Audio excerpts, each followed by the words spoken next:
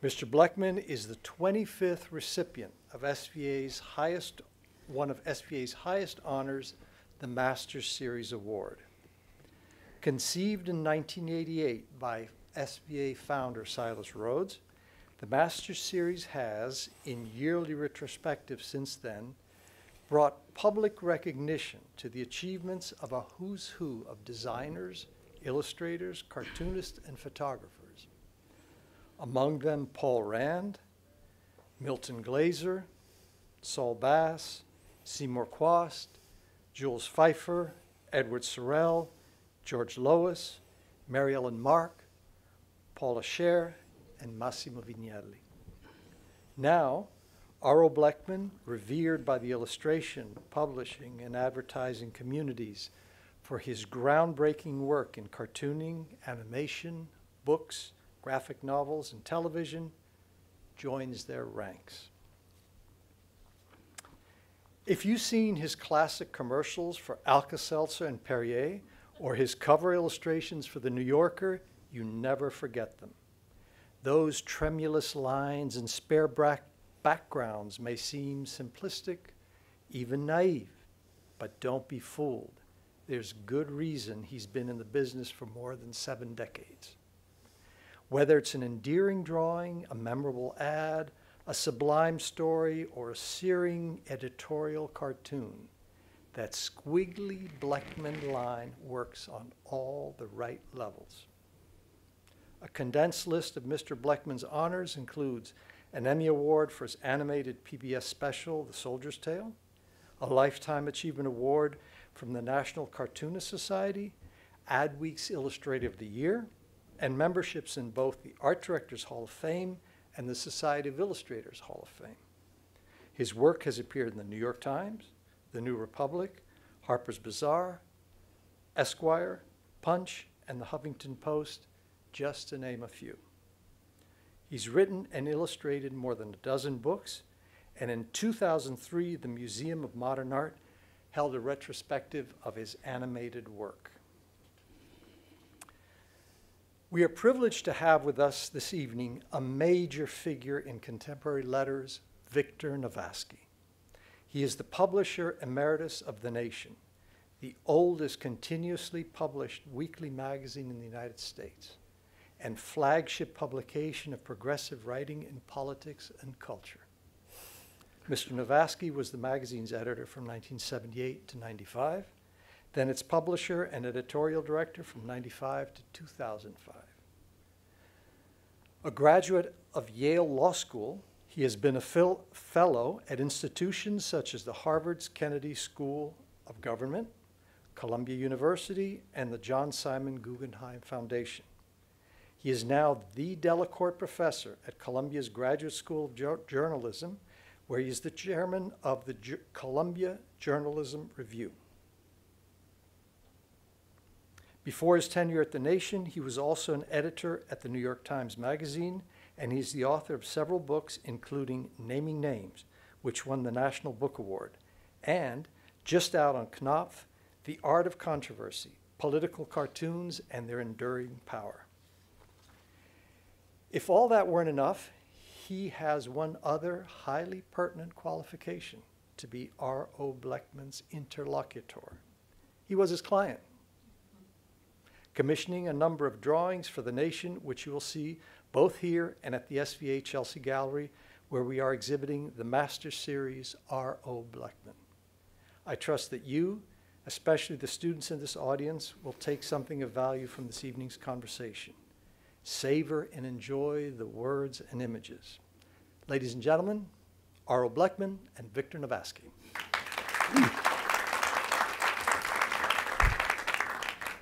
Well, after that introduction, Francis, I wish you would sit here and I'll go over there. Victor and I talked when we first came here about what the format would be, because we hadn't talked about it until this evening. And so we thought the best thing would be I'll show the visuals, I'll talk about them, then Victor will comment on them, then there'll be questions and answers. I'm sure of the questions, I'm not sure about the answers, but we'll try. I'm going to say one thing before, Yeah, please, before Victor. I'm going to remind you of something which you've forgotten. Years ago when I came to the nation in 1978, one of the first things I did was I asked Milton Glaser, great Milton Glaser, previous recipient of the Masters thing, to redesign the magazine. And I asked him to begin the articles on the front page. And they came up with this design with a poster in the middle where you could advertise what else was in the magazine, but an editorial on the left and the lead article on the right. And they got nice comments on it. And my theory was it would tell the reader immediately that this was a magazine that took ideas seriously. I got one major complaint from one of my favorite cartoonists, R.O. Blechman, who either called or sent a note, or both, saying, how can you not have cartoons on the cover? How can you not have? And we had designed it particularly so that we could have all of these great pen and ink cartoonists in the magazine. And the idea is that we would break out for special covers from time to time. But when I finally got around to writing a book about cartoonists, I decided Bob was right in the first place. So there we are.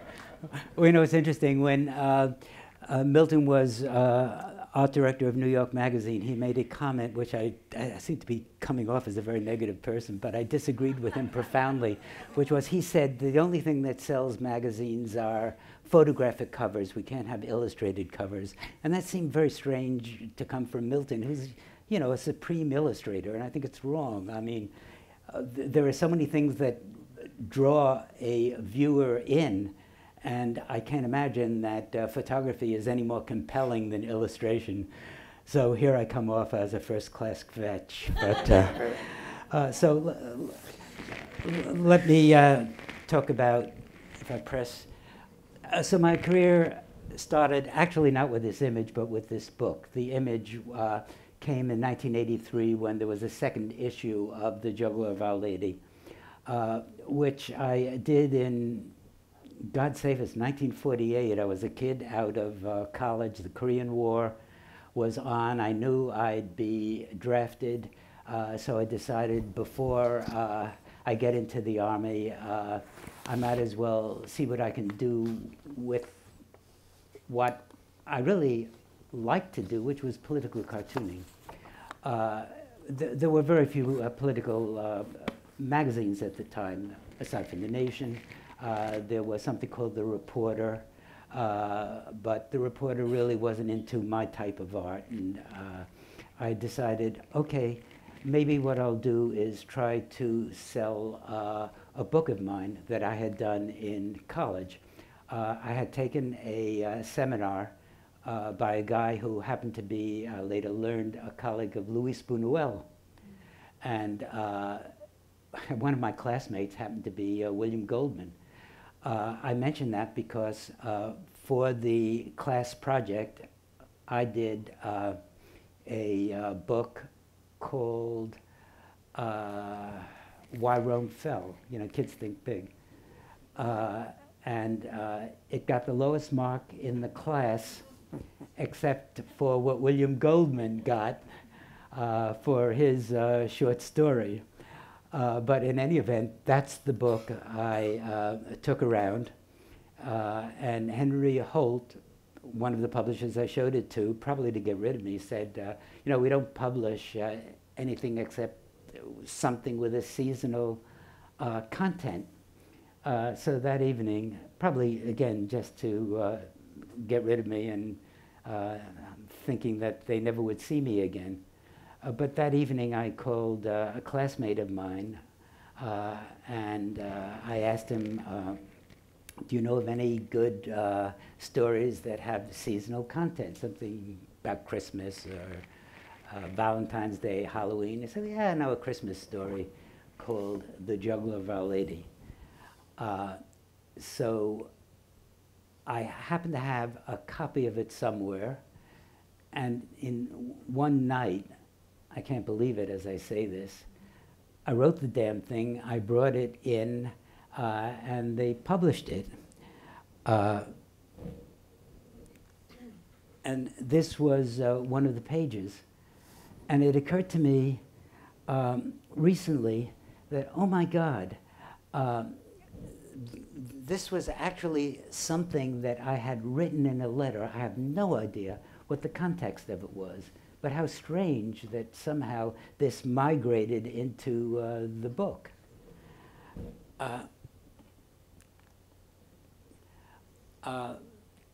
This was something I'd done for the Village Voice.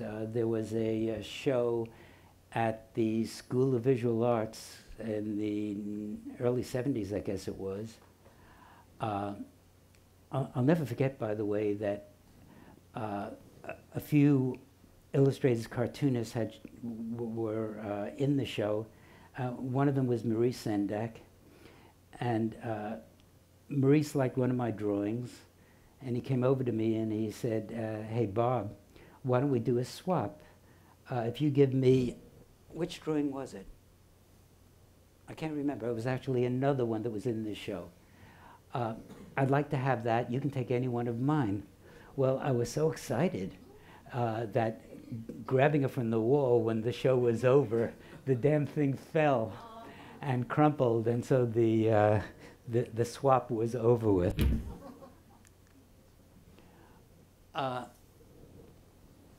This was one of my bookends, which the book review gave me an opportunity to do my picture stories, which I really love. I like writing, I love drawing, I love combining the two. And this particular piece was very close to me. I don't know whether you can read it or not from where you are. Because I was doing a lot of advertising. I was very uncomfortable about advertising because no matter who or what the client was, I would accept the job with very, very few exceptions. And I was feeling very uncomfortable. I mean, here I started out as a political cartoonist, but I was doing advertising for some clients that were, to put it charitably, unsavory. Bob, let me give a footnote please interrupt. Question. What were the exceptions? What were the exceptions? Yeah. What would be an advertiser that you would I say don't no? think.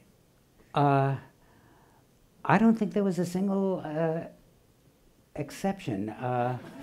No, I was uncomfortable doing them all. I mean, I loved the paycheck and I loved the exposure, and I didn't pay much attention to the content. I probably was good as an advertiser because I didn't give a damn, and so I was very free with the material.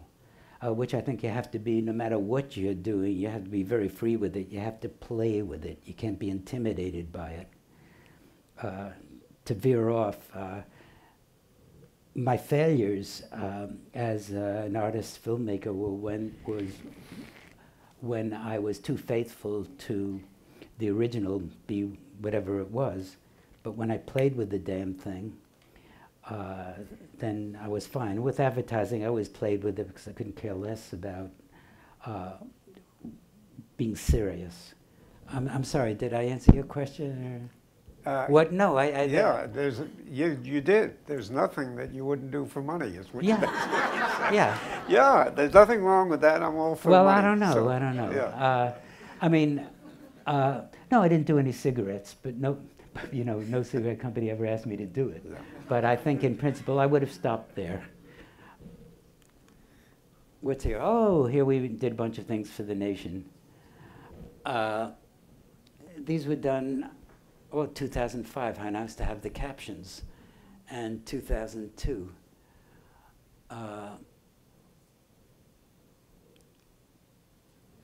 This is a very early piece, God, 1976.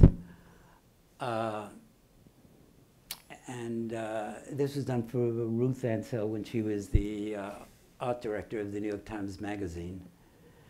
Very different than the look that you now find with the magazine. I find the sections of the Times are always reinventing themselves.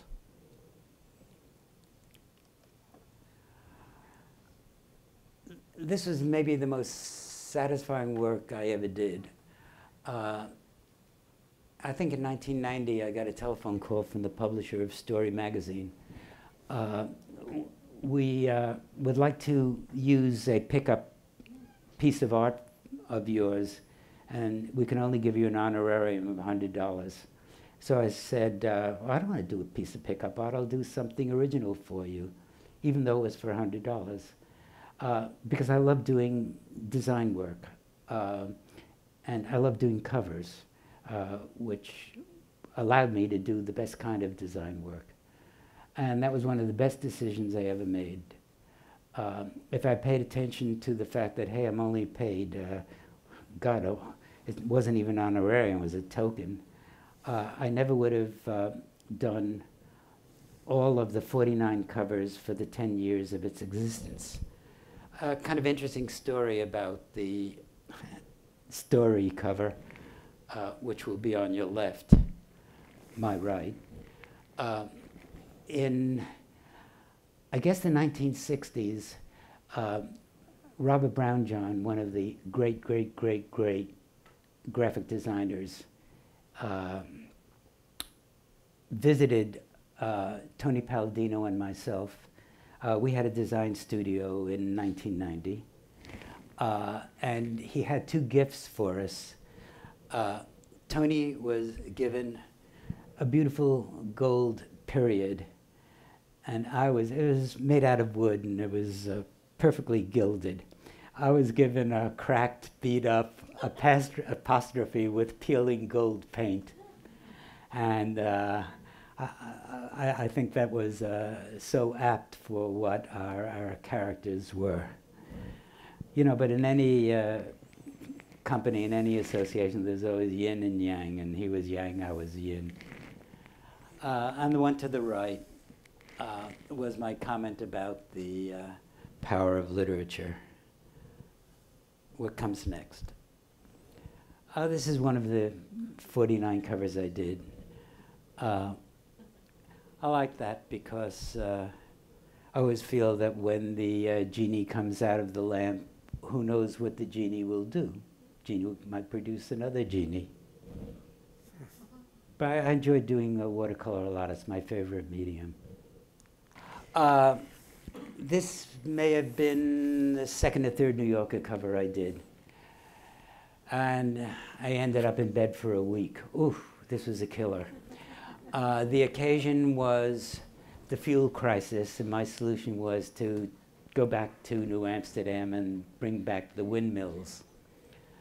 Bob, was that your first New Yorker cover? No, it was my second one. Your second one? Yeah, maybe it was the third one, yeah. Okay, I'm interested in the first one first. Just curiously, you got a call from out of the blue. Will you do this cover for us? No, no, the New Yorker How did never it calls happen? you. No, So you call the New Yorker. you call them, you visit them, they've been looking at your covers for 20 years. Finally, they say, this is the one we want? How does it work? Well, I'll tell you how it worked for me. I would submit actually cartoons, and I would always get a printed rejection. And one day I got what didn't look like a printed rejection. It looked like a typewritten rejection, but I wasn't sure. I thought maybe they're using a different typeface for the rejections. So I decided I'll give it the spit test. So I saw that it was signed by Garrity, who was the cartoon editor. And so I carefully put my wet finger over just a little portion of the signature, and the damn thing blurred. He had written me personally to reject. So for the next few years, I didn't say anything because I didn't send anything because I figured, hey, I'm ahead, you know.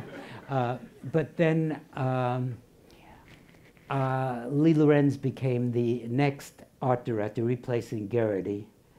And I would show him a few things, but the first thing was The Grass Looks Always Greener. It was just a scene of different meadows, and the grass varied slightly in coloration, and everybody was looking enviously at the other person's meadow. It seemed to be a better green than the one they had.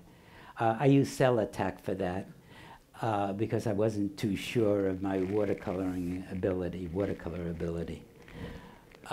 But this showed me, hey, I could do this stuff. So let's see if I can get to the next one. That's an interesting one.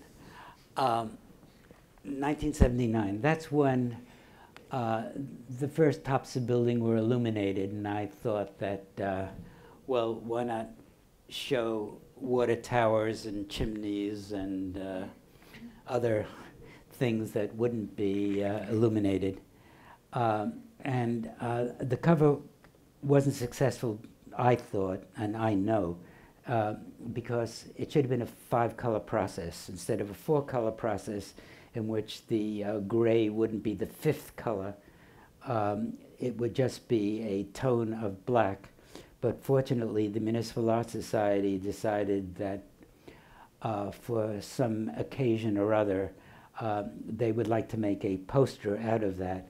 And that gave me the chance to correct the gray and have the 5th color come into play.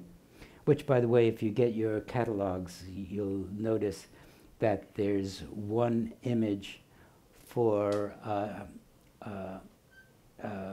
what I call the news of the week, WEAK, and it shows a guy looking into a Chinese dragon's mouth to visualize feng shui, and there a 5th color was used, which made all the difference.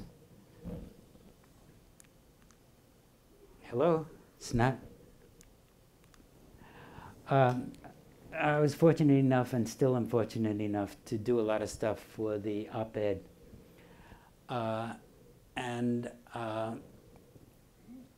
Very often, I would use a photograph as a collage element. And I was lucky enough to find the perfect expression of John McCain.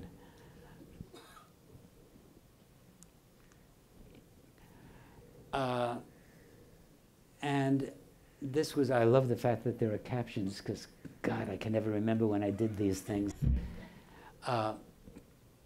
This is interesting because I have the feeling that just as 20 years ago people became very conscious of the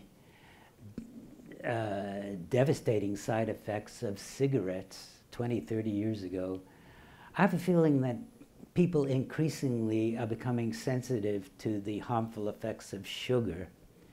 And so in a way, I think this was kind of prescient. This was done when I think George McGovern and Richard Nixon were campaigning for the presidency. And Nixon had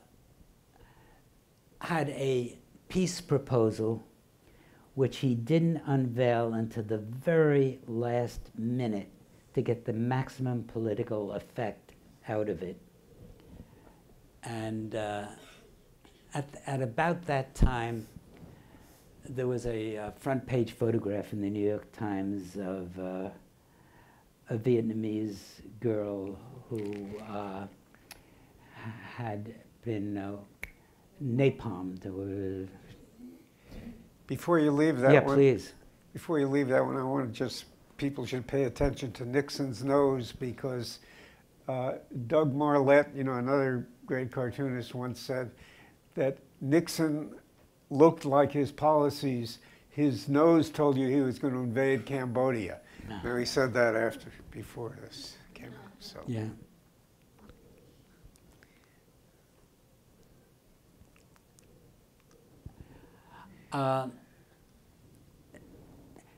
This was kind of interesting because I guess it was the first op art piece, although there wasn't any op art section.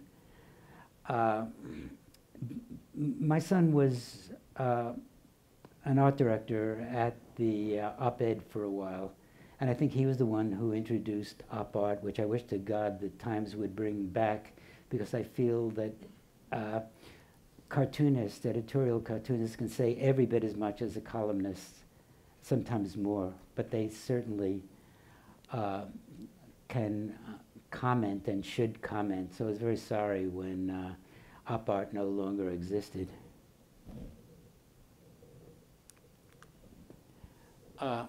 Here was another collage that I did. I found a piece of clip art and just stuck it in the voting booth. And here again, another piece of clip art. The article was all about how mountains were being trimmed and devastated for cash.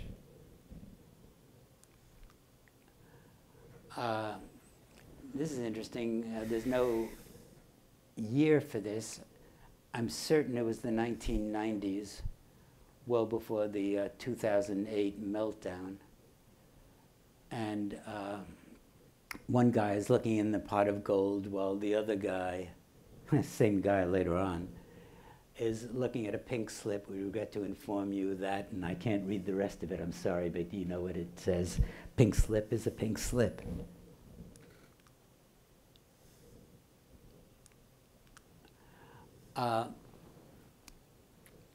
What was this done for? This was done for that political museum, the Wilsonian in Florida. And they asked a bunch of illustrators to do takeoffs on Norman Rockwell's Four Freedoms. And so I took the freedom from fear and visualized it. And it's kind of untypical of my stuff, but I felt that I had to pay some attention to the Rockwell original. This is when I made a great discovery that I could use gouache, tempera. Before then, I had always used pen and ink and watercolor and airbrush. Very often my airbrush was done by people like Robert Grossman. Poor Grossman, I would come to him and say, hey, I need some airbrush, and he would be very accommodating. But then I found that for large flat surfaces, hey, you can do it with tempera, which is what I used on this one. Oh, a little bit of collage. I used a newspaper, reduced it in size, and that's what the man is holding.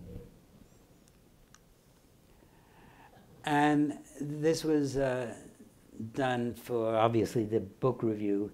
My son migrated from op art, no, what I'm saying op art, from the op-ed art department. Then he was in news of the Week in Review, is it called? The Week in Review. And then a few years ago, he asked me to do this. Can I say something terrible? Awful confession. My wife is going to kick me after this. What happened is that he would occasionally give me little spots to do. This is a terrible thing to say. But I wrote him a letter. And I said, hey, Nicholas, you know, I used to do covers for the book review. No, really, I did about 4 or 5 covers for the book review. Here, my own son is art director of the book review. I don't get a cover, so I eventually got a cover. But, I was going to ask okay. you, I wanted to ask you what it's like for the son to go into the family business and what conflicts that sets up, if any. But he seemed to not worry about using you on the op-ed page. I'm not sure what the years were of his, because he was there a couple of times. And I sat next to him the other night, and he seemed very at ease being in the family business, and he's one of your fans. So no, we get along very well. Yeah. You know, it's a little dicey in the sense that sometimes I see things that I don't like, and I wish, why didn't he do it this way? But I shut up. Because it's not right. I mean, the way I would not tell anybody, I certainly shouldn't tell somebody who happens to be my son that, hey, I wish you had done this differently. But yeah, I'm very happy with the work he does, and I hope to God he's happy, as I guess he is, with the work I do. Mostly I find that he's on the road a hell of a lot, speaking or vacationing or whatever. So whenever that's the case, that's when the Times calls me as the Blechman stand-in. So, which I don't mind. I love doing this kind of stuff. What happened is in, 2010. So glad there are captions to these things. I didn't choose it, by the way, but they're very well chosen, I think. In 2010, I was asked by an art gallery in Bridgehampton to have an exhibition. And so I felt, okay, I really have to do serious stuff. So I did about 6 or 7 paintings. This is one of them. And what I did is I took little captions from the New York Times, and I hand-lettered them, and I collaged them, and I was really happy doing this stuff. Stuff didn't sell, but what the hell? You know why it didn't sell? Because it got a review as an illustrator, and that killed me, because I think that's a kiss of death. People always think, most people think the illustration is a minor art form, and hell, it's a major art form, and it's often finer than fine art, because it conveys a hell of a lot more. You know, there's meaning. You reach people. You have to reach people, or it's not an illustration. It illustrates an idea. And very often you look at so-called fine art, and what the hell does it illustrate? 9 dots? Give me a break.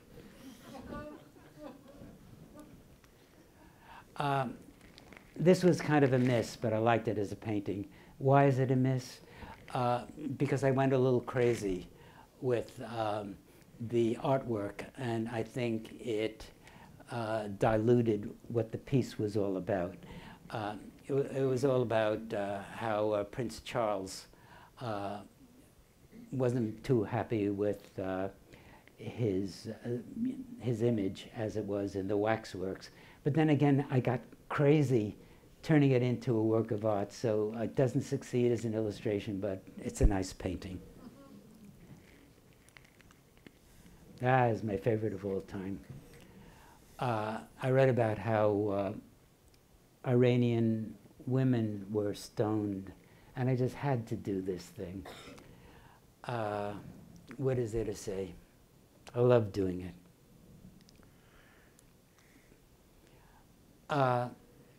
What happened is Stephen Heller had an exhibit at the SVA. Well, there it is, in support of the Green Movement. It's always great to have these assists. When the votes were not fairly counted. So this was turned into a poster.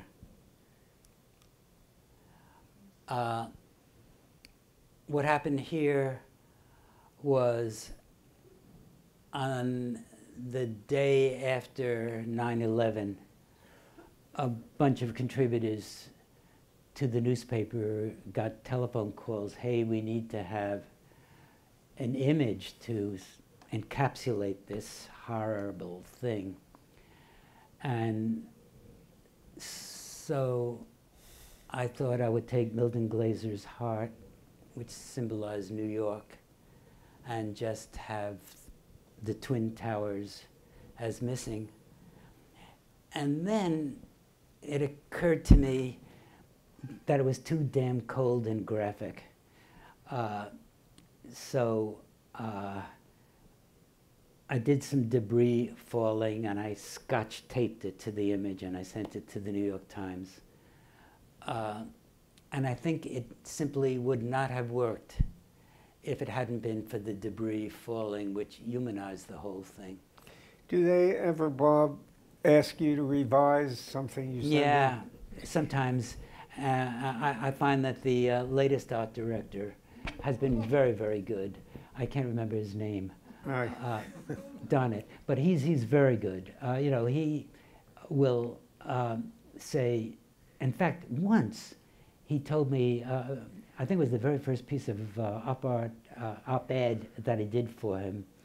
It was about a guy who had a factory and he wanted to have a tax donation because he had a religious component of some sort in his operation. But it was very peripheral to his operation. So I did a drawing of a factory with smokestacks, and I had a little chapel next to it. And he called me up and said, "Hey, Bob, what about a human element? Put a person in there." And I did. It made all the difference in the world. So sometimes you forget what you ought to be doing, and it's good to be reminded. Right. And do you generally want, in that case, clearly he told you something that you thought was a great idea, and you did it, and it worked better. Do you generally like it when they suggest changes or resent it?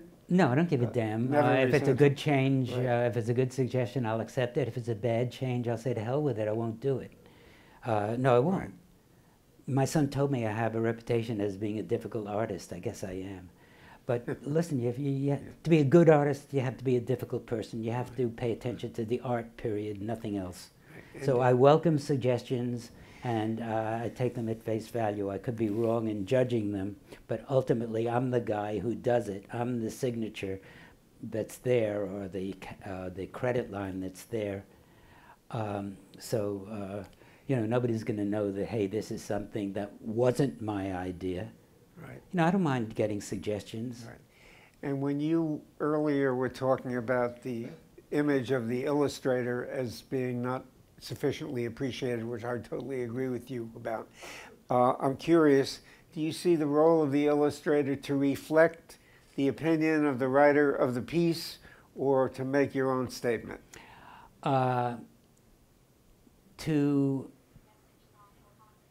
To pay attention to the subject, but to make your own statement in the hopes that it amplifies what the writer had in mind. I think it's the obligation of the artist to speak freely and fully and honestly and as accurately as he or she can, you know? And sometimes it's amazing. Like I was once asked to illustrate an article that Ronald Reagan, when he was president, wrote. And I did something that I thought was negative.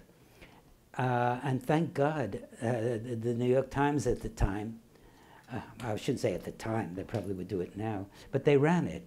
But I felt it was my obligation to either turn the damn thing down, because I disagreed with it, or to comment freely and honestly on it.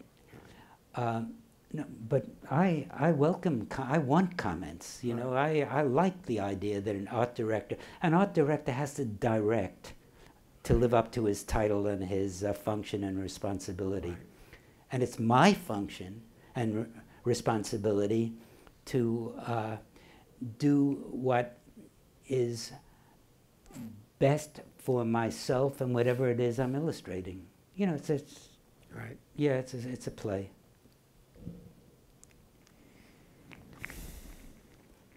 Well, it's a killer. You know what? A killer is a terrible thing to say. Now, I submitted to the New Yorker on the 5th anniversary of the memorial lights, and they turned it down. It killed me. But fortunately, the Municipal Art Society, which had done my other poster, turned this thing into a poster. So that's the story of that. You know, I think that Robert Grossman did the airbrush on this thing.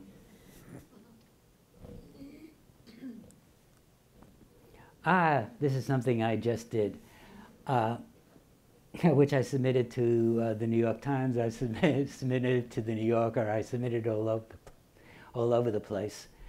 It's a comment on Bloomberg's nutty idea of rezoning Midtown East for high-rises. Hey, give me a break.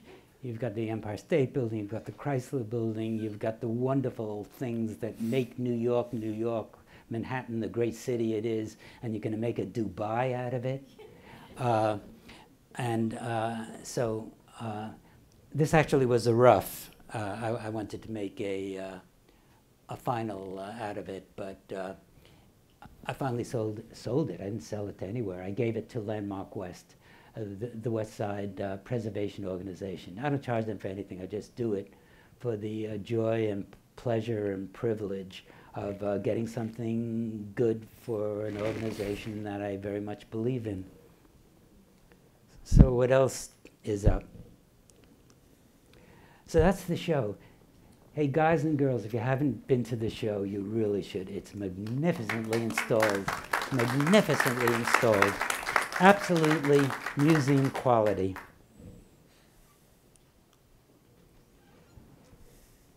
I love what's on the right, which are a bunch of my op-ed things. And I love the fact that everything is blown up. And it makes a great wall. Actually, this is the one thing that I told Francis Di Tommaso. I showed him something that was a blow-up that was for the New York Times exhibit in 1999. They have a very small gallery, and they wanted to have my stuff exhibited. And I wanted to make a retrospective of sorts out of it, because I had a lot of stuff for The New Yorker. I did 14 covers. I did 39 covers for Story Magazine. I did umpteen thousand op-ed pieces. And Nicholas said, hey, no. Dad, it's a small space. You have to have one thing. Take your op-ed pieces, blow them up. And that's exactly what I did. So I told Francis, sometimes the op-ed pieces blown up look very good. But it was Francis's idea to group them together, which I think was terrific. That's on the right.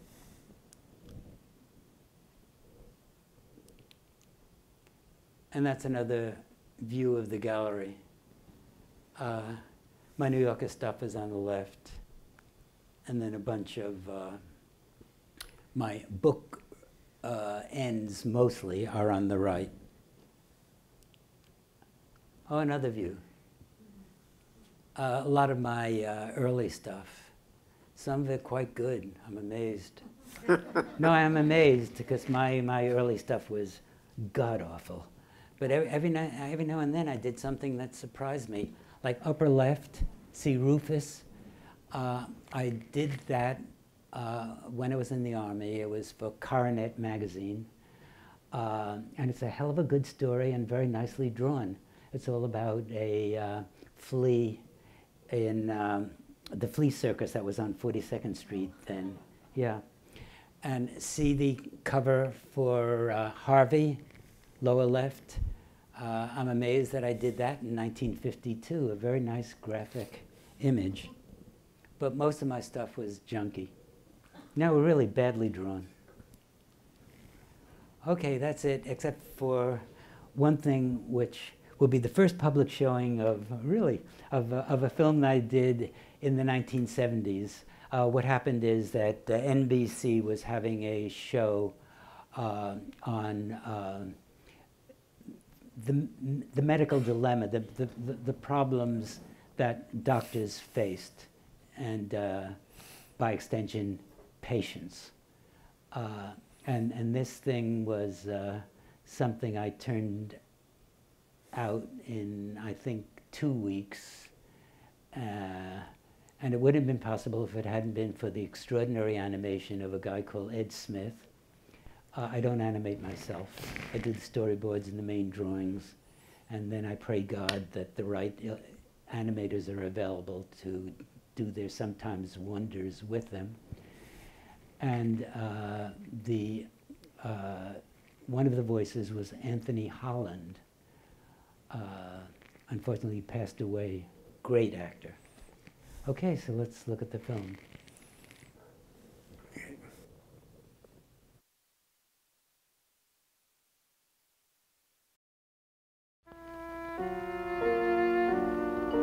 I don't feel well.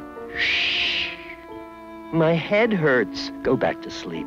With this head, press your temples. It will go away. I'll take some aspirin. Might help, please. Every night you can't sleep, I can't sleep.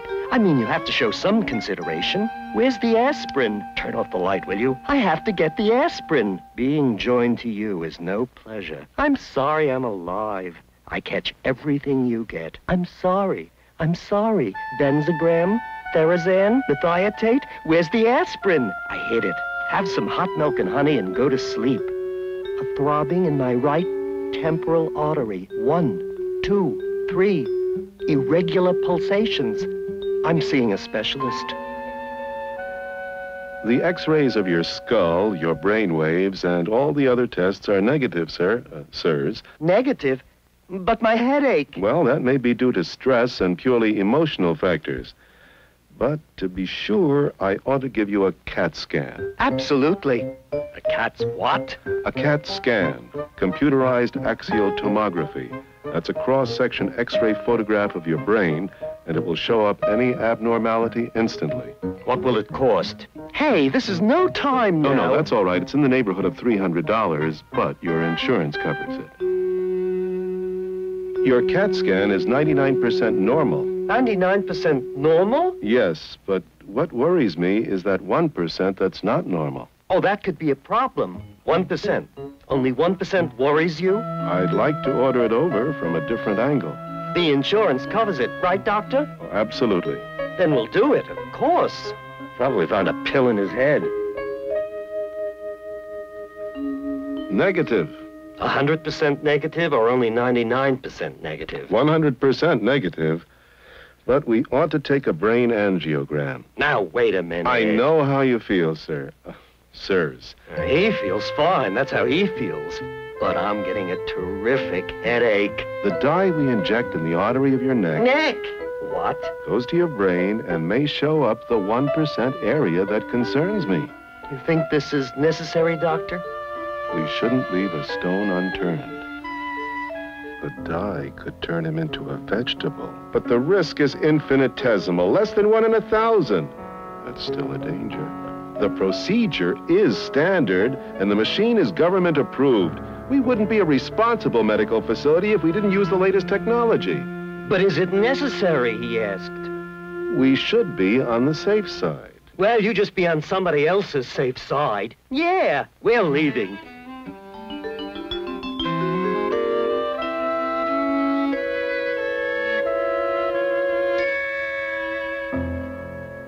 But your treatment! We have to give it. Why? It's all paid for. It's not necessary. It finances this hospital. Listen, I'm not a fundraiser, I'm a doctor. In this hospital. And our staff has to get paid. Drugs bought, food, linen changed, mortgage paid, empty beds filled. But I can't give unnecessary treatment. It's all paid for. It's not necessary. It finances this hospital. Listen, I'm not a fundraiser, I'm a doctor. In this hospital.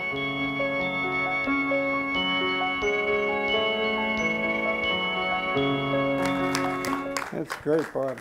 Yeah, right. How did you discover animation, and what did that mean to you as an artist? Well, well, I love stories. I like to write. I like to draw. Animation. I mean, you know, that combines it and does more than it, amplifies it, because you have the,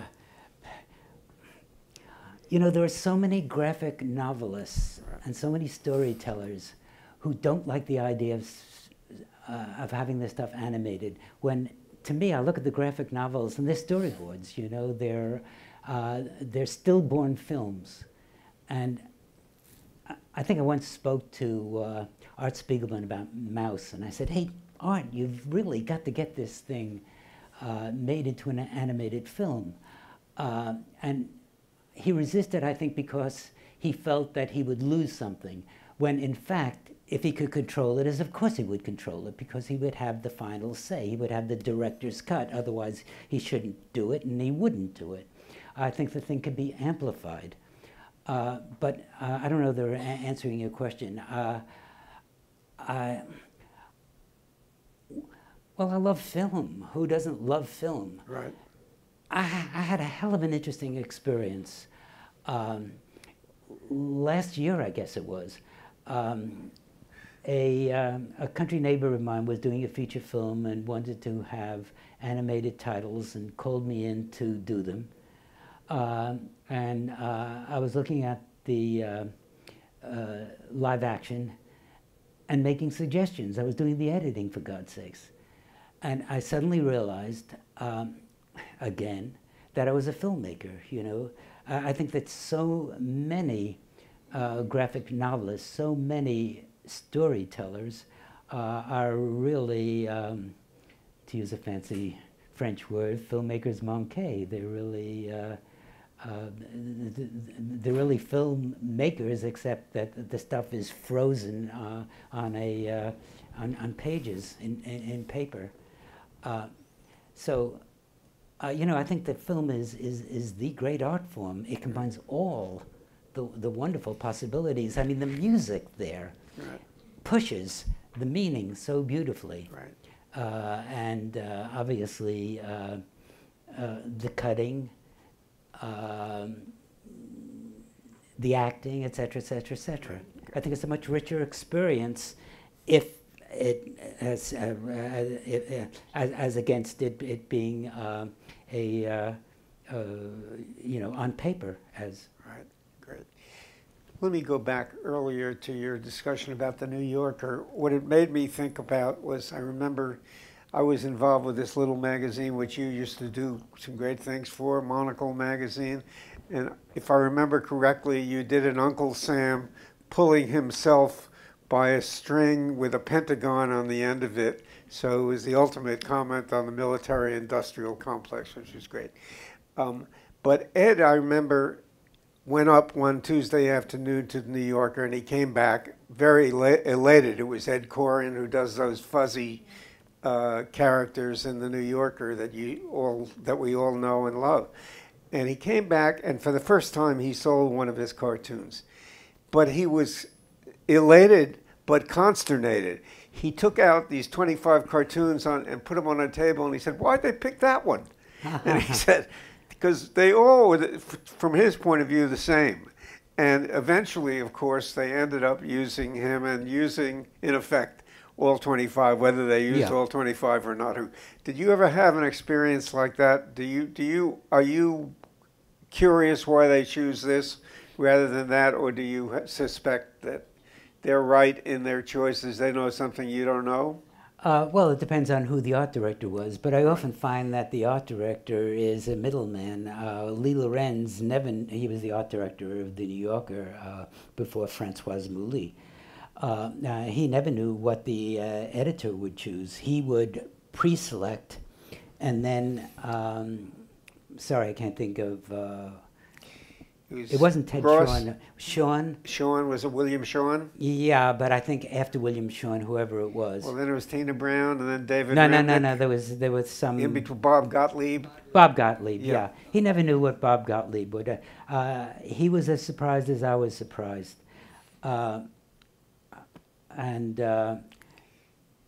so I forget the question. Am I surprised at what is chosen? Sure. Yeah. And he, just as the art director very often doesn't know what will be selected. Right. And it's entirely possible that things that the art director rejected, hey, the editor would accept. So.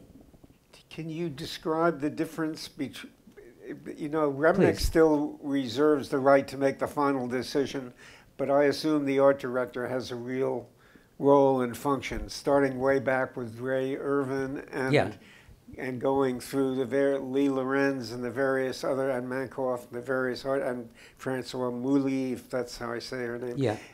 Can you describe the different, do they have different looks to the magazine? Oh, of course. Different tastes? Could you well, first of all, there are many art directors in the New Yorker, at least 6.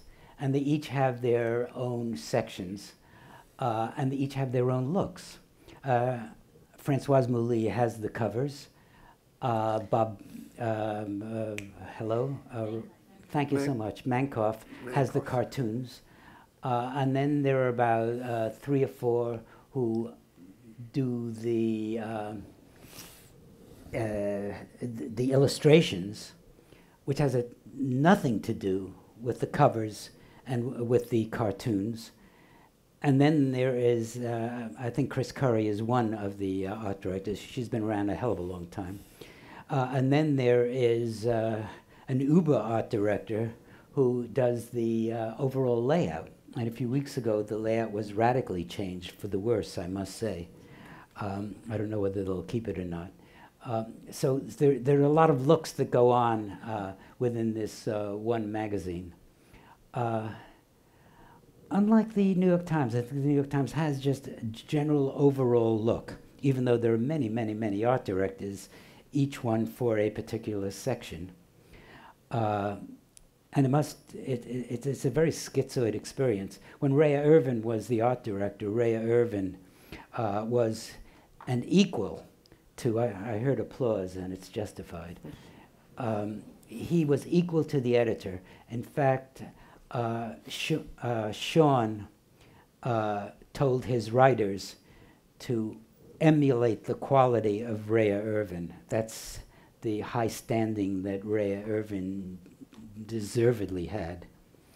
He was not only a superb art director, but a superb cover artist. Quite extraordinary. The nice thing about working with Lee Lorenz is that he was a practicing artist. He still has stuff in the New Yorker, and it's very good stuff. So it was a pleasure to work with him because his comments were always very well taken. I did a cover which was a takeoff on Laocoon, in which a couple it was a Christmas cover, are all enmeshed in their Christmas wrapping, mostly lights that go on a Christmas tree. And I had the lights as little bits of yellow. And Lee said, you know, that stuff doesn't glow. It really should be airbrush. And he was absolutely right. So, of course, I called up Robert Grossman. And I said, hey, Robert, you want to do me a favor?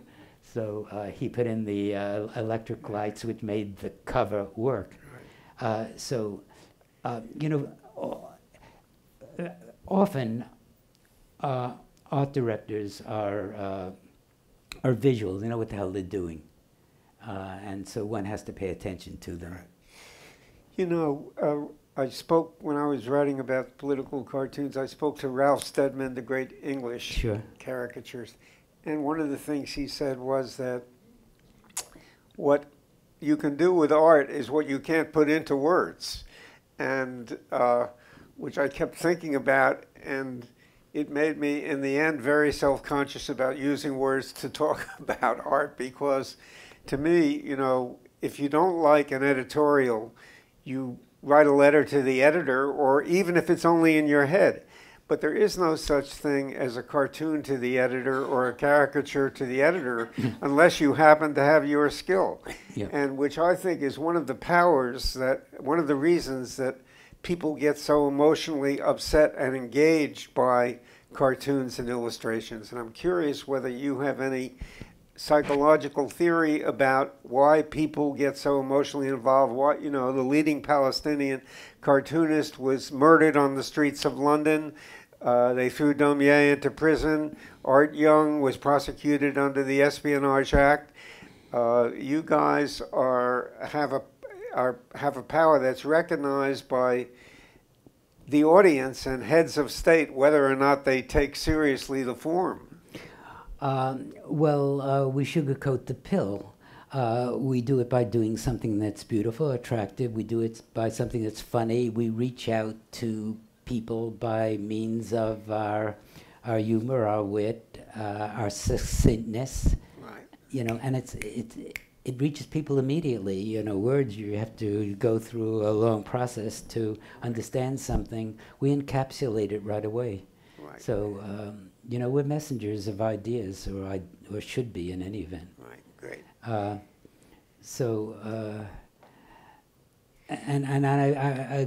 believe that the function of an illustrator is not merely to illustrate, but to comment independently,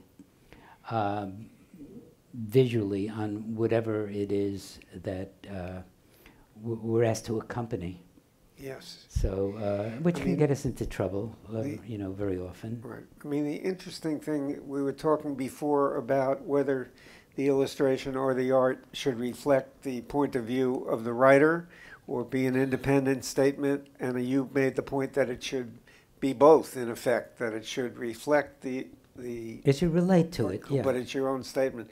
But I know in the case of political cartoons that go on the editorial page, I remember when Herb Bloch was first working for the Washington Post, and the Post was supporting Dwight Eisenhower and Herb Bloch was for Stevenson.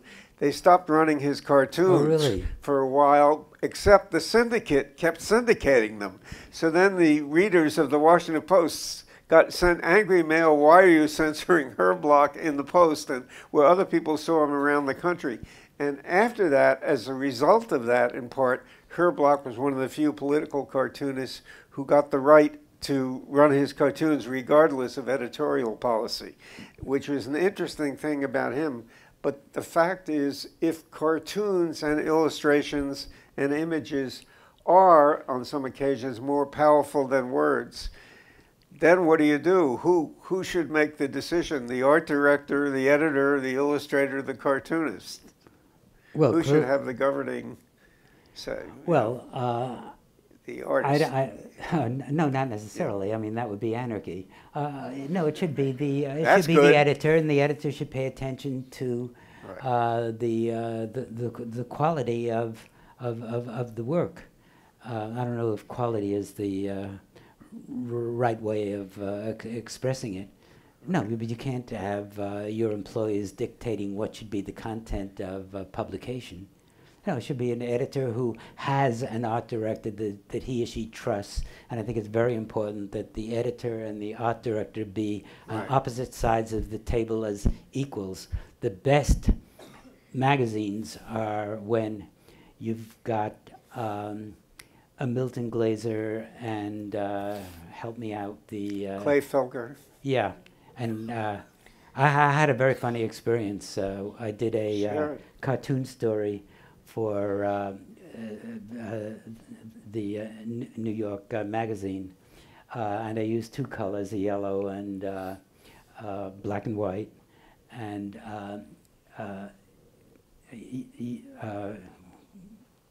I'm suddenly drawing a blank again. I'm tired as hell. Felker? The reason I'm tired is I was just going on 23rd Street wondering, where the hell is this theater? Okay. What happened is that, I forgot the guy's name, the author. Clay Felker? Yeah. He said, this yellow looks very pale. And I said, yeah, I want a 10% yellow, just something that is very light. I didn't want to overpower the... And then Clay turned to Milton and said, hey, are we paying for a second color? And Milton said, yeah, of course we're paying for a second color. And Clay said, we're paying for a full amount for 10 or 20%. No, really, it happened. And he would have had 100% yellow, except that Milton said, it's 10% goodbye, that's it. So, you know, now the best magazines, and one of the best art directors was Henry Wolfe. Go back to Show Magazine, go back to Harper's Bazaar, go back to, he was an equal to the editor. And if you look at the old Vogues, if you look at the old Harper's Bazaars, and this is back in the 80s and before, the art directors were very powerful forces. Then what happened is you got the Anna Wintowers and the, God bless him, the Alex Liebermans, who was a marvelous art director when he was in the 20s and 30s and 40s in France and early. And then he became very intimidated by, God, I have, who's... Well, he was called creative director. He was a Condé Nast. And, yeah, but, you know, what happened is the Anna Wintowers took over, and she killed magazines. I mean, quite literally. I remember that back in it had to have been the 70s. I was looking in the magazine store and I saw a copy of House and Garden, I guess it was, and I couldn't be less interested in houses and gardens, but I loved the look of the magazine. It was really exciting. And so I not only bought a copy, but I subscribed to the damn thing. Then it was taken over by Anna Wintour.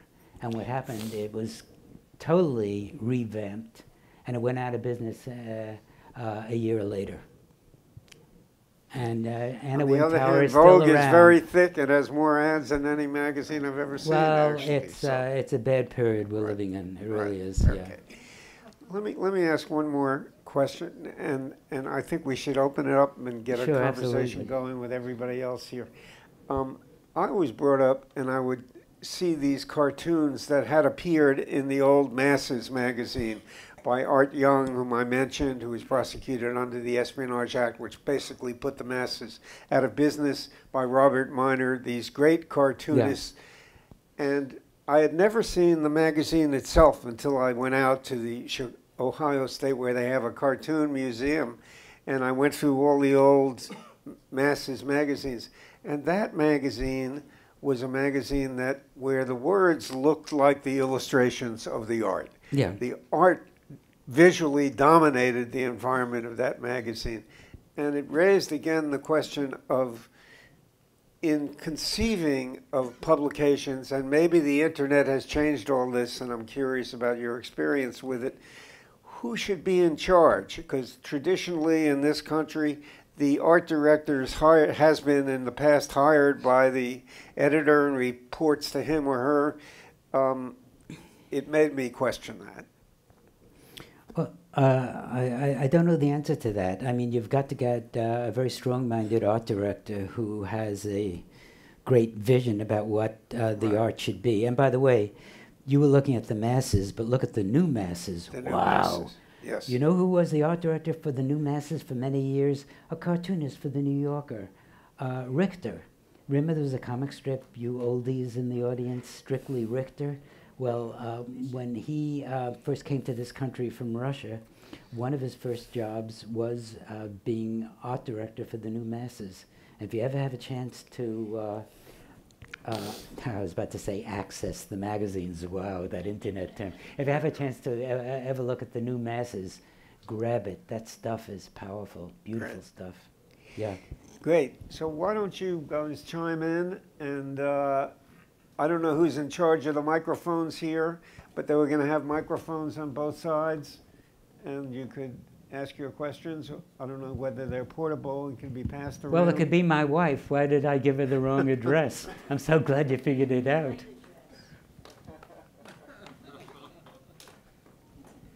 Yeah, hi, Maury. Yeah, you can see them. I can see some here. Here's someone with a question right here.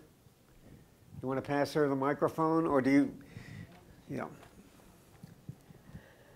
Bob, as you well know, it was a long tradition at the New Yorker, and we're talking about the New Yorker This a lot. is Mort Gerberg, great cartoonist. You should all know, asking this question. And a New Yorker cartoonist, important to mention. Well, that. yeah, traditionally or historically, from the point of view of cartoons, it was begun where there were writers who came up with ideas, and these ideas were assigned to individual artists who had established certain styles and approaches. And that changed, of course, in the 40s and a little bit more when people started to write their own things. However, it continued on in the tradition of trying to really get into the magazine by paying a lot of dues. Victor, I remember Ed Koren and I were kind of started at the same time, and many, many artists who were really established before we had begun testified to the fact that you could not get a drawing in the magazine unless you had paid a lot of dues by submitting a lot of ideas, which from time to time would be accepted, but you weren't allowed to draw it. And that, of course, was the case, for me. I'm wondering, from your all long submissions and knowing you personally and your approaches to ideas, did it ever occur that from your submissions they said, well, this is a good idea, but we'd rather have somebody else do it. And would you sell the idea, which, again, was a beginning for many cartoonists like myself, who began that way? Did that ever happen? Yeah, if they said, let Mort Gerberg do it. No, I don't mind. No, if there are certain artists who would do it a hell of a lot better than I would. My idea just would fit somebody else's style. So if somebody, you know, I'd like the money, thank you. But I would say, hey, so-and-so could render it a hell of a lot better than I would. No, but did it happen? Not conditionally. Did it happen? No. But if it would happen, yeah, I'd do it. But one of the interesting things to me that Mort said, he was referring to style. And your style is so unique, and the line was described as tremulous, and you once observed that it shows your lack of self-confidence. I think it's the reverse of that. But your style is so integral to your ideas that they may not be separable, and they may not be segregatable, which is one of the reasons that it hasn't happened to you. Because when you have an idea, you have a presentation of it as this everyman character who is in everything, in much of what you do, and it has this kind of tremulous line that goes with it. Oh, well, you said, I'm so glad that you said it's in much of what I do. It's not in all of what I do. For example, in the two what I'll call paintings, yeah, sure, there's some sense of me as the artist, but I think most people would look at it and wonder who the hell did that. But I think you adapt your style to whatever the idea is. So that's what I do.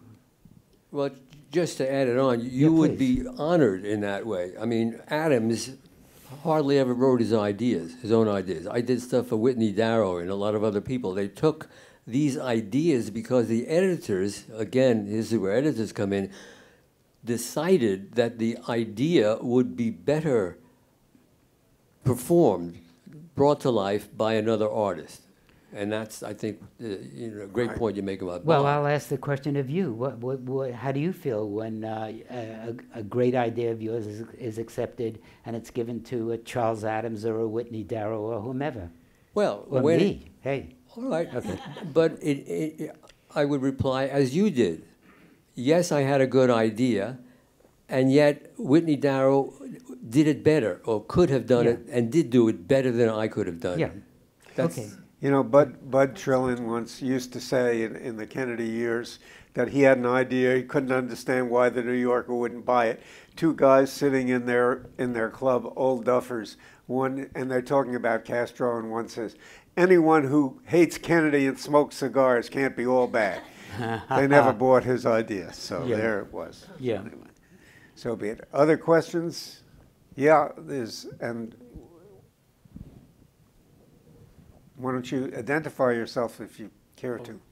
My name is Jacob, and I'm an animator, and I wanted to ask, as somebody who's produced animation, what is your view of current animation?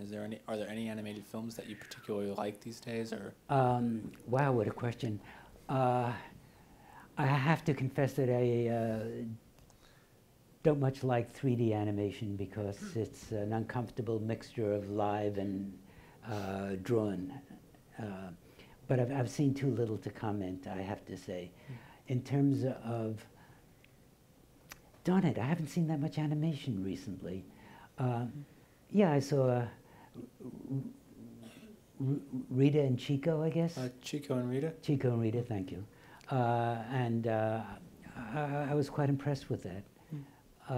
What have you seen that you liked? May I ask? Turn the question on you, because I'd love to know what is out there that I should pay attention to. Well, there are a lot of films from abroad. It's a lot of animated features from abroad and elsewhere. Where would I see them? Oh, quite a few of them are available on DVD. One's called Persepolis.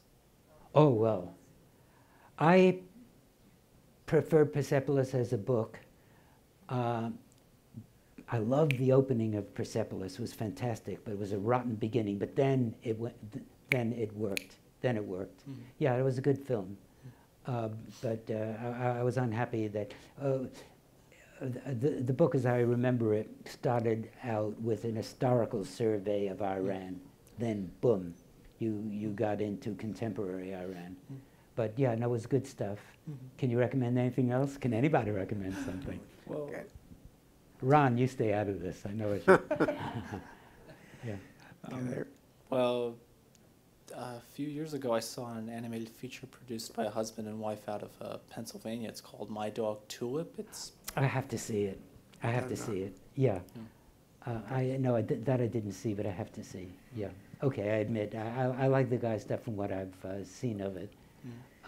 And yeah. Okay, that's Good. Are there other questions? There's someone up there.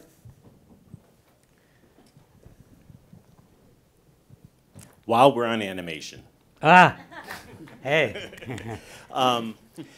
Victor, you started to ask Bob about how he got started in animation, and I think everyone takes for granted anything can be animated now, and the sky's the limit.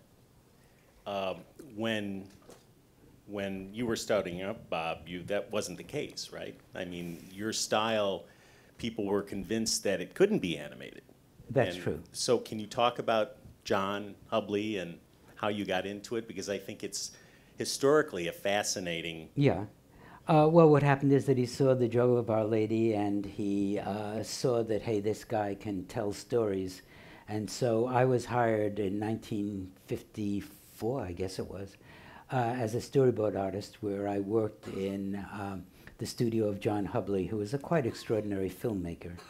But my Tell stuff, people who he is and what he did, yeah. Wow. He was very innovative in that he, for example, would cast his own children as the voices in a very home-like situation. I'm probably not, but you know, I always felt that the genius of John Hubley was when he had humor, that sometimes it was too serious. It bothered me. It worked against what I thought animation ought to be. But my stuff was not animated because it was considered unanimatable, and what happened is that it was always given to one of us freelance staff of artists, one being Phil Eastman, who is the son of who was the father of, why do I forget? I'm sorry? Tony Eastman, yeah. But my stuff, well, maybe it was animatable, but it wasn't good looking. I mean, I look at the stuff that I did, and then it was kind of horrible. Again, what I did is I came up with storyboards, and then they were given to any number of artists, some of who had a fine arts background, and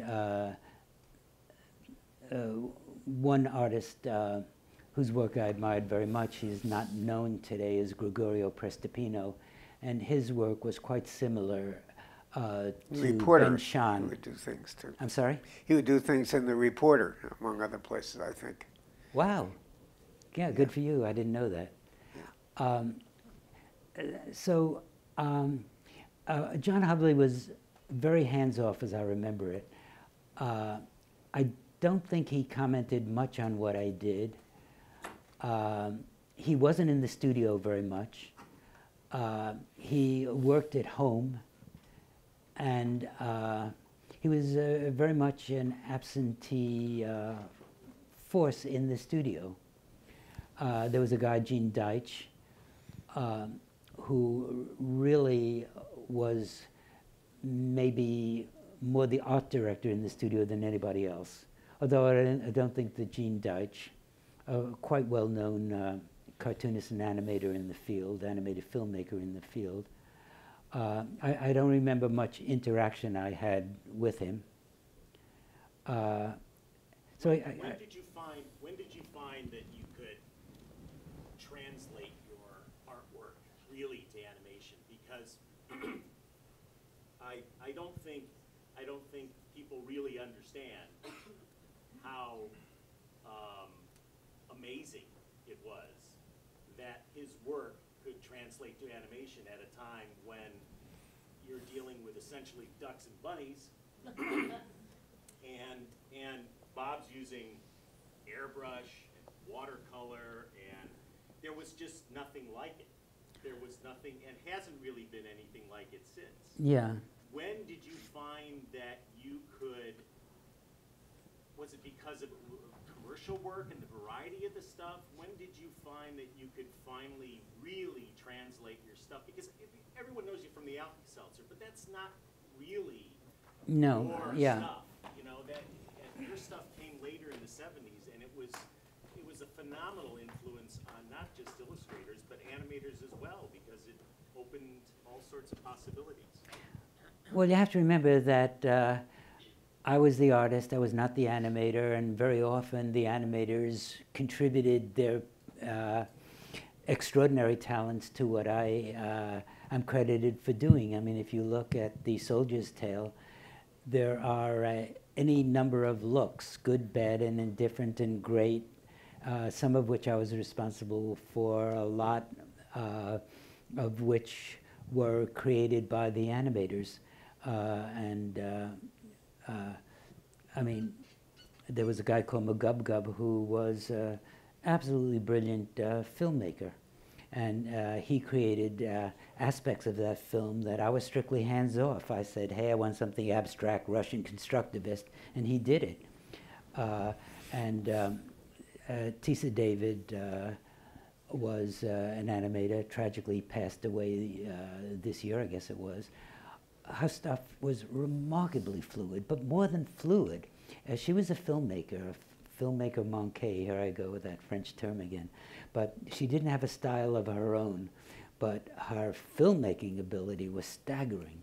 And every now and then when there was a weak section, I would have Tisa come in and she would do something to snap it into a great life.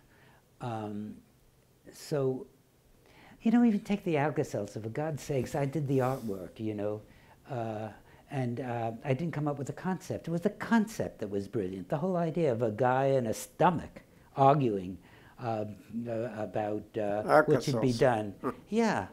I mean, the only thing, well, I shouldn't even talk about it, but the only thing I contributed, quotes around the contributed, was that at the end of the film, the agency wanted the stomach and the guy to shake hands, and I said, no way.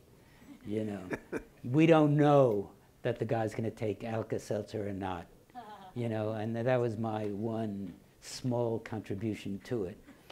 But yeah, the artwork was perfect for the subject matter, you know. So it was the brilliance of the art director from Jack Tinker Agency to call me to do the work. It was an unusual look for a nationally shown commercial, okay? So kudos on the team that thought of the idea and the art director who chose me to do the artwork.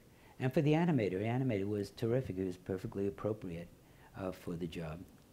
You know, film is a very collaborative process. And I'm sure live action as well as animation.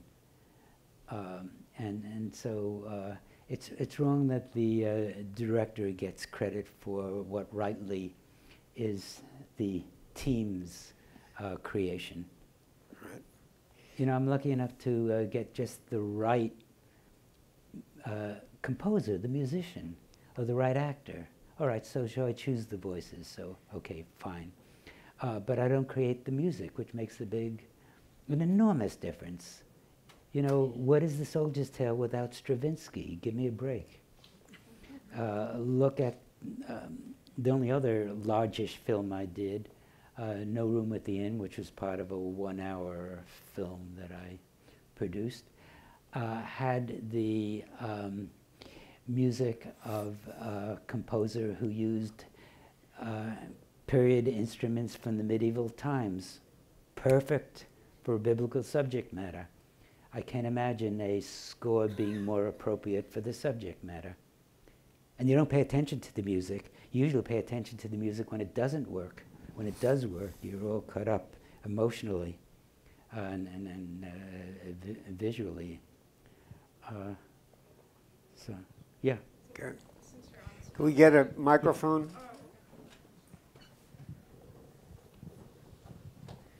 Hi. Since you're on this topic, I wondered if you could talk a little bit about your CBS Christmas animation that you did. What happened is I did a Christmas card back in the early 60s, which was a two-pager.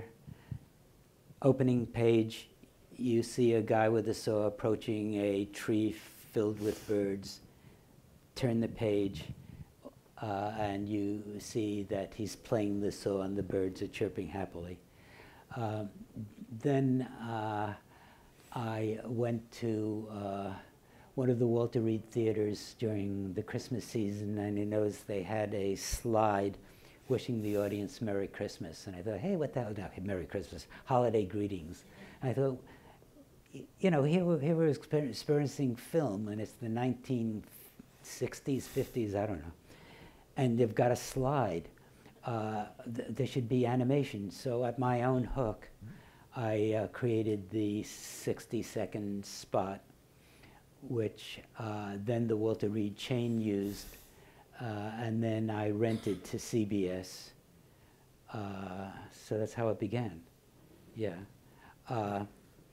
And here again, I had absolutely the perfect composer, wonderful composer, and made all the difference in the world. He got the quality of the saw and the quality of the birds and the overall quality of the situation.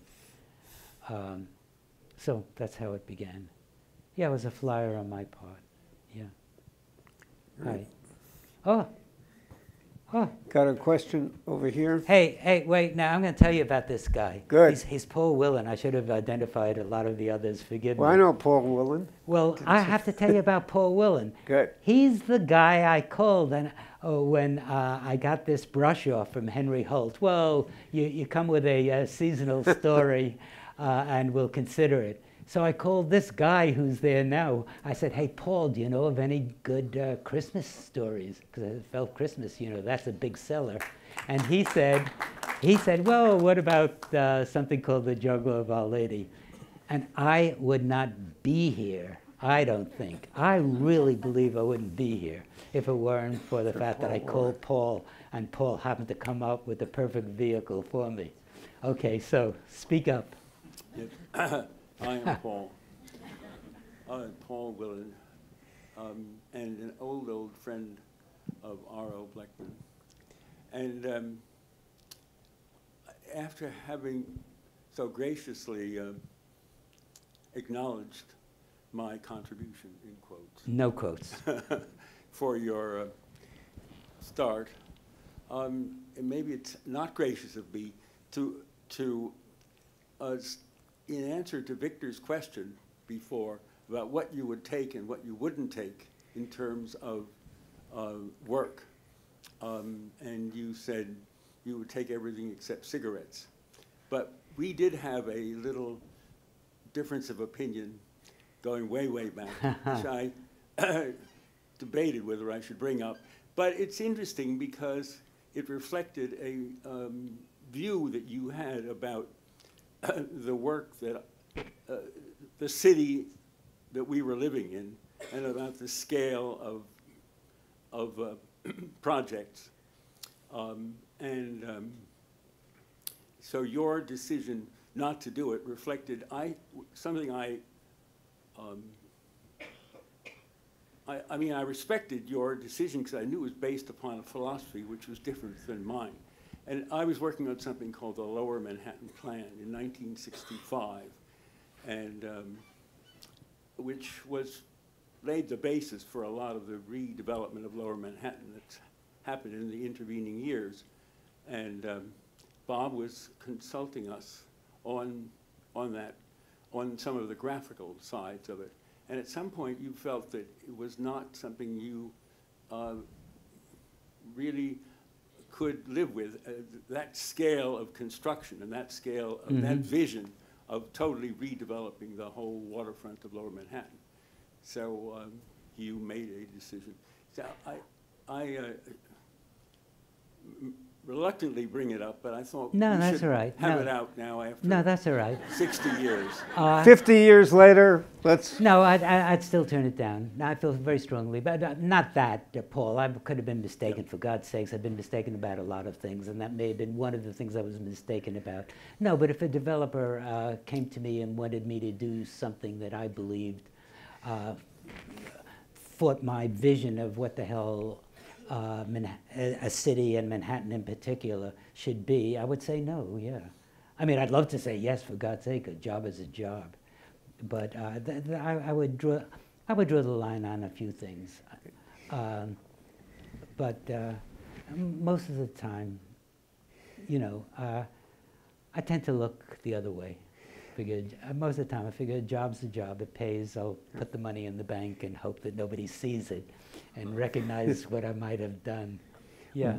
Bob, but you're modest and humble and usually talented. But I have a related question, which is that, which people ask me, is it an accident that most of the great illustrators and cartoonists seem to be liberal leftists? You did Vietnam, you do peace things, or is that, do you think it's 50-50 in terms of the I have no idea, but I'm sure you're correct in saying that a lot of the political commentators, a lot of the cartoonists, a lot of the caricaturists, yes, happen to be progressive, leftists, whatever. I have no idea why. I don't know. What do you think, Victor? There must be a relationship. I think they're poor. No, and I don't get the relationship. No. No. They were poor, yeah, sure, Yeah. but... Well, but that helps define the politics. I don't have the answer to that question because that's a very interesting... but I'm curious about it. I don't know. I don't know why that seems to be the case, but indeed it does. There are very few, if any, right-wing cartoonists who have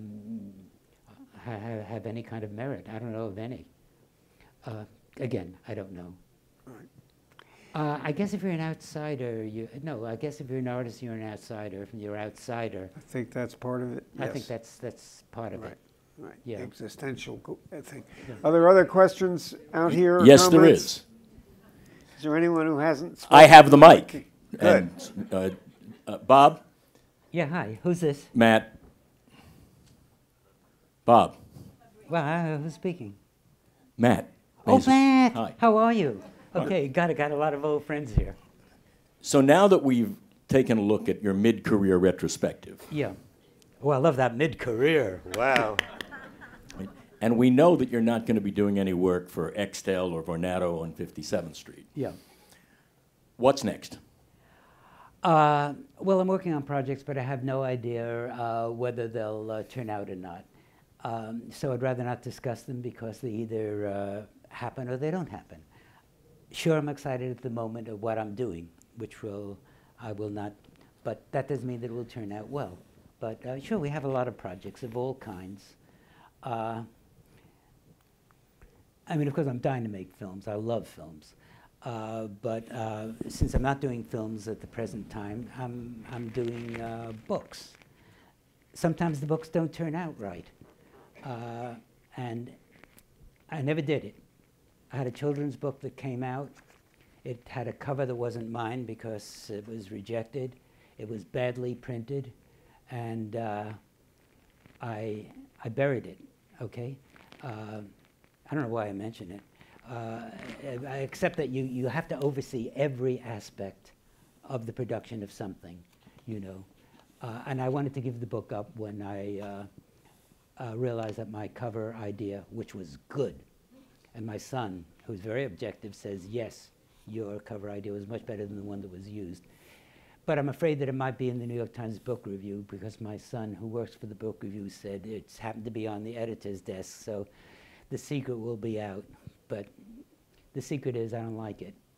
because I like what I did, but I don't like the production.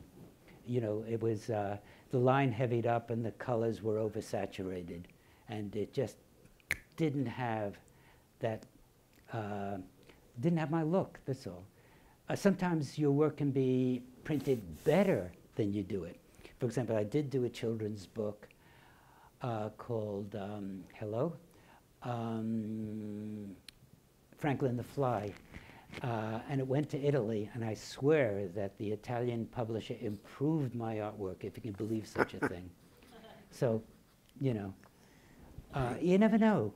There was a film that I saw a year ago. It was by Jules Dassin. It was shot in New York, and the producer said, "There's one thing wrong with the film." And Jules Dassin said, "What's wrong with the film?" I said, "Well, it should have a voiceover." I said, what do you mean a voiceover? It works, and it doesn't need a voiceover. And the producer said, "Look, I've got the final cut, and there's going to be a voiceover, and I'm going to be the voiceover, and I'm going to write the voiceover. And you want to know something? It's great. It's great." You never know. You never know. Right. Yes. You gave me a book. Oh, wow. And you did not like the cover on it, and so you made your own cover and replaced it. Wow. Oh, wow. What was the book? I think it was Shadows of the Sun about Harry Crosby. And you said, "No, this cover's no good." And you made your own cover and recovered the book. Great. Well, you want to know something? I've had a few covers in which I paid for the goddamn book jackets because I felt that a book isn't a book unless it has a book jacket.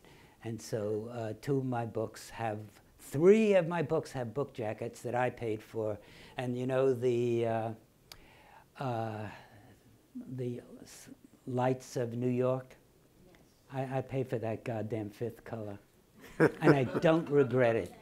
I'd like to have the money now, but I don't regret it, you know, because that's the thing you live with, you know. I happen to have bought a book that had a cover that was drawn by Robert Osborne, the illustrator cartoonist, very, very popular in the 50s. Yeah, he deserves applause. And boy, is that a knockout cover. And I even have a book of poetry, it's very interesting, which had the original book jacket, and over it was the revised book jacket. So I'm not alone in being crazy. Great. So, yeah, it's very interesting. Great. Got a question over there. Hi, I'm Juliana Wu. I don't know Hello. if you remember Got to me. speak into the mic so we can. I'm Juliana, and I yes, actually hi. edited one of your early books called Behind the Lines. I think it was 1986 with Hudson Press. Oh, There you go. wow. And I wondered if that was actually your first book, and that I thought it was a major success. You were very happy, I thought, with the end results. So I'm sorry. I'm wondering if within this decade you might want to do something along that line that would progress about your philosophy regarding illustration, art, and if there's anything on your wish list as far as writing a book that would be along this line of philosophical. I can't remember whether that was actually your cover art, but I remember that I enjoyed working with you so much on the book. No, it was done by a wonderful art director, Bea Feitler, who was nicknamed Bea Fighter because she was she was one of the art directors. Harper's Bazaar, worked with Ruth Ansel, marvelous. No, the book was designed by Bea Feitler. She did everything. Although J.C. Suarez, a name familiar to some, was the one who said, "Hey, these are the visuals which you should have because they're kind of iconic and people know them and will sell." But I had a crazy experience in 2010, I guess it was. No, it wasn't 2010. It was 2004, 2005, something like that. I had a book that was accepted by a publisher, and I had a contract, and it was about Saul Steinberg. I